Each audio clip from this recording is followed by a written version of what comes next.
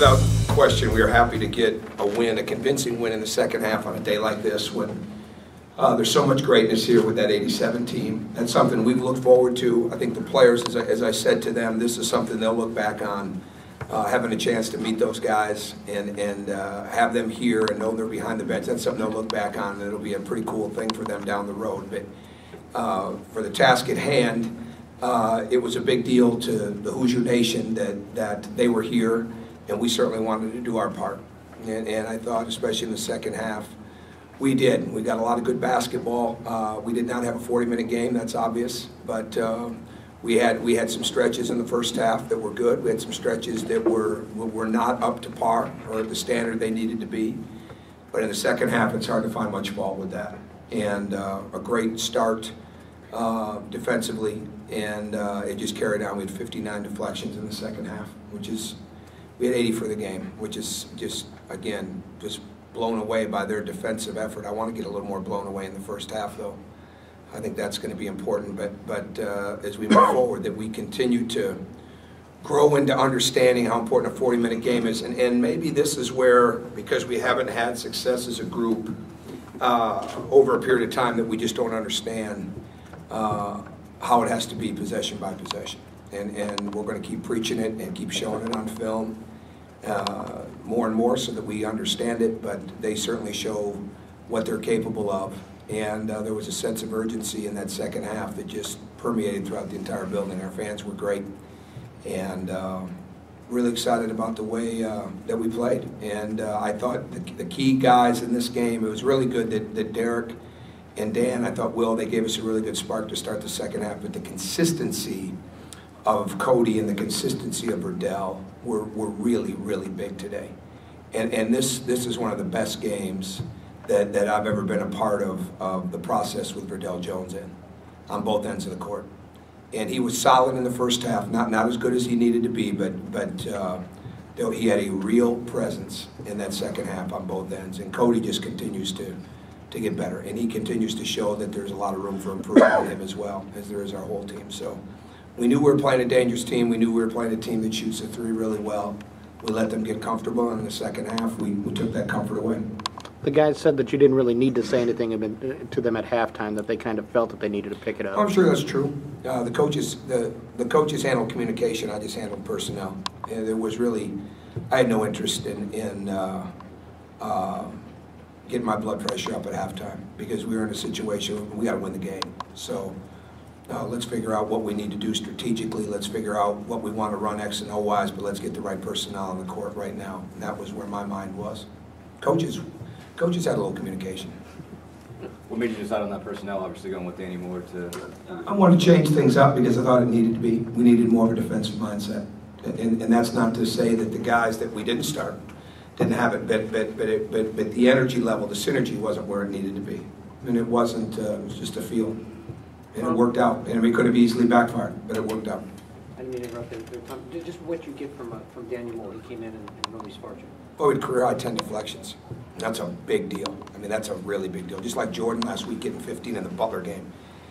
You know, when you're getting that kind of presence from your guards, and they're active like that. And the biggest point to me, we took Thursday off, coming into Friday's practice, was increasing our activity on the ball defensively. And I could see in the first half that as good as it had been the last 2 days, it wasn't happening that way. And so in the second half, I wasn't going to ask. I mean, it was just going to have to be better. And they responded. And Danny Moore keyed it because he got up on the ball and pressured the ball full court, and was extremely aggressive. And really pleased with how he ran the team. He played under control, but at the same time he played very fast, which is what we needed. And he sparked with a capital S. There's no doubt about that to start the second half for him. How much does it help that you could use the bench as a motivator a little bit more because you have better depth now than you did? Well, you've seen over the past 3 years what happens when you can't. I mean, it's as simple as that. It sounds, I shouldn't say it's as simple as that. It's not simple. Because you have to have talent. You have to have, there has to be an understanding that when you're not up to par, somebody else is going to get that opportunity. And we all know, sitting in here, if we've covered this program, that we haven't been able to do that. And you can't truly build your program without depth and consistency of depth and having guys that understand that if they're not bringing everything that they possibly have, that they're going to watch for a while. And that's just the way that it is. And I hope we never ever run into that situation again, because it's made the last 3 years as difficult of in-game adjustments and strategies as anything. Because no matter what you did, there would be a huge talent gap if you substituted too much compared to what was in and compared to what you were going against. But I don't think like that anymore.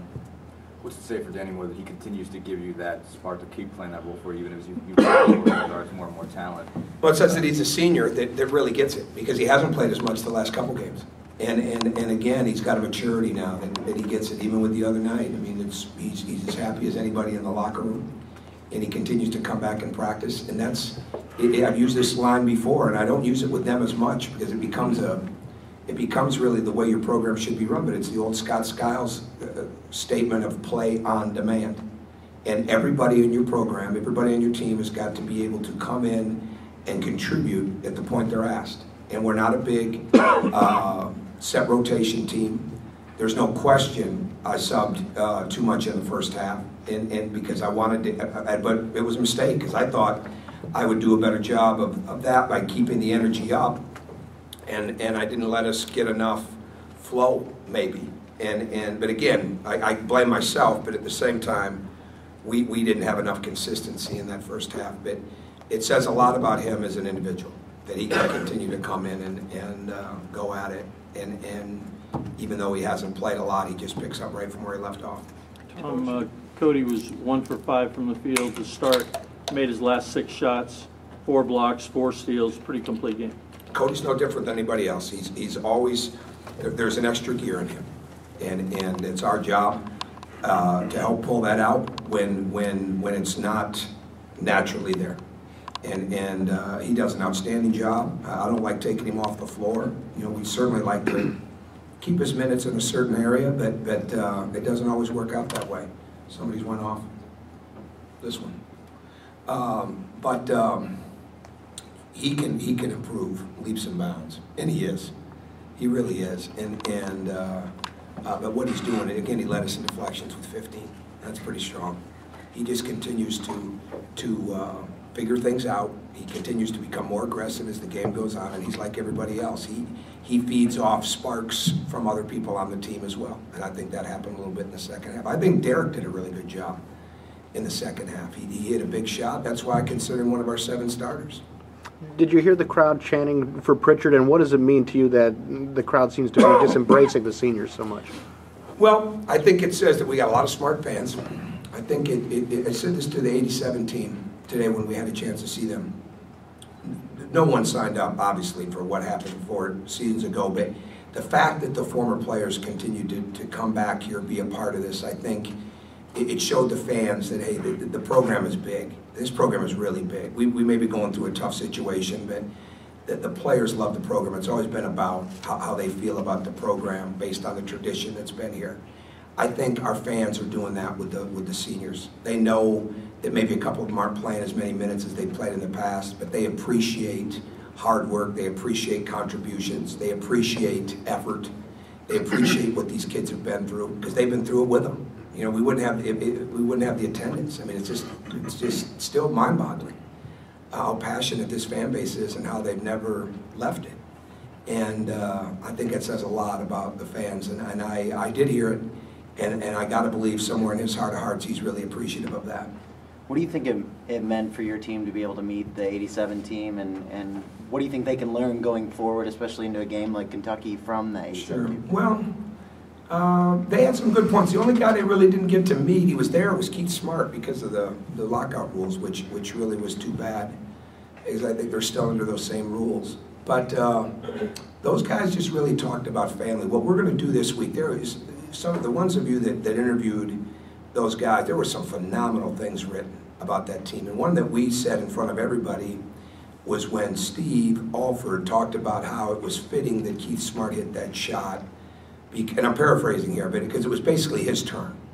And Steve had made a game-winning play, Darryl had made a game-winning play, Dean had made a game-winning play, there's probably somebody else, but it was almost like it was Keith's turn.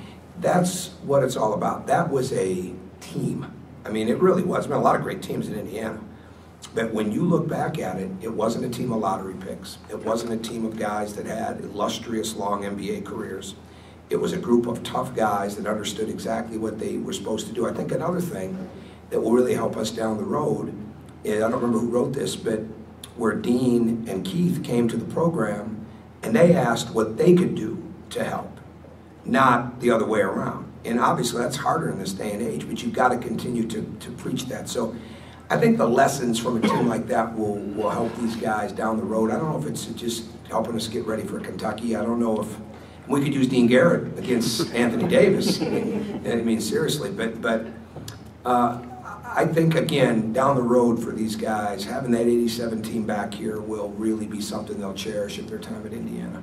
Getting back to Cody really quick, he's gotten a couple chances last couple of games outside the paint, jump hooks, that kind of thing. Are you trying to make it a focus on extending him, like getting him chances to score outside around the basket? Absolutely, absolutely. That's one of the reasons that I hope he chose Indiana, because we're going to try to make him as complete as he can possibly be, and it's coming. I mean, what we see in practice is not always what comes to the games, but again, you don't rush greatness. You don't rush a guy into something that maybe he's not as comfortable with yet, and I think you'll see him continue to propel as the season goes on, as he's comfortable with it. And I have no complaints with what he's doing. We just continue to push and try to develop him on a daily basis, just like we do everybody else, and he's a very willing participant into getting better. The bandage on his arm, it's kind of been on and off. I mean, what's the... He just got hit in practice. Coach, That's nothing serious. You spoke about at the Big Ten Media Day how the offense at the time was way behind the defense. Where would you say the offense is now? Well, I would say our offense is a lot better when our defense is cooking and when our defense is aggressive. I think that's still where we're at. It's a good question. It's one I probably don't give enough thought to. I know we're spending more time on our execution, and some of that gets better. But again, this team has got to be about the turnovers it creates, the havoc it causes on the ball. We've got to become a better rebounding team. What do we end up? We're getting out rebounded at half. So ended up being tied. You know, it's not where it needs to be. So I'm a little more locked, probably a little more locked into that than maybe comparing both. But I do think we're getting better offensively. You know, we've got pretty instinctive players. We've got a good smorgasbord of guys that can shoot and drive. We've got to get more penetration. So I think that would be an area that we need to improve upon. But right now, the focus, you know, with these games coming up, especially Saturday, is how are we going to guard? What kind of defense are we going to have? Is this team where you want it to be going into the week before Kentucky? I never think like that. I never can do that. The only thing I do is look and compare statistics sometimes. You know, find me a coach that's satisfied and find me a coach out. That's the coach I want to schedule. You know, so I don't look at it like that. Anything else for Coach? All right, thank you guys. Thank you. Thanks.